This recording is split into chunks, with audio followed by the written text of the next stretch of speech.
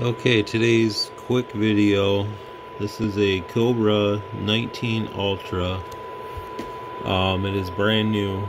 Well, from 1989, I think is when it was made, but it's brand new. You can't even see what channel you're on because it has sticker over the face. So that's a sticker.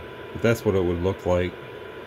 So I just have the receive hooked up, the generator hooked up to the receiver, and I had to find the tone based on what channel, because I can't see the channel selector. It's under there, but I didn't peel the sticker off. So, but we're coming in. It's not too bad really.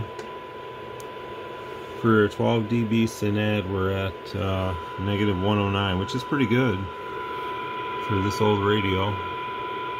So I'm gonna see what it does for transmit.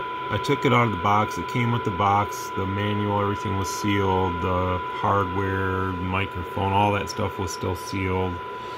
Whoever took this out originally, they never used it, obviously, because you can't use it with that sticker unless they were just not smart enough to realize there was a sticker on there, which I don't see that happening. But anyways, they did not do something smart here. They cut the power cord so short, literally it's like hooked up right there. So I'm gonna have to add some wire to it, put a fuse on it, whatever. But that's just, don't do that to your radio or any of your equipment. It's just